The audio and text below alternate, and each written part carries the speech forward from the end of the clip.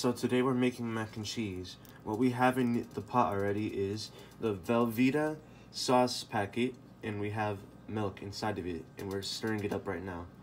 Right now we're about to add some other cheeses into it so it really brings out the flavor. And then we stir.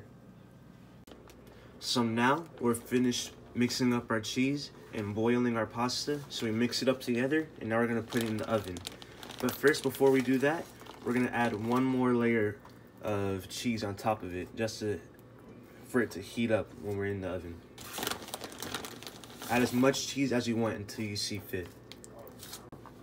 So now here's our finished product. On my plate, I added breadcrumbs to it because I personally like breadcrumbs on my mac and cheese.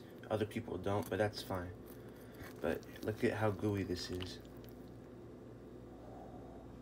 Wonderful. Here's the finishing product of the macaroni and cheese.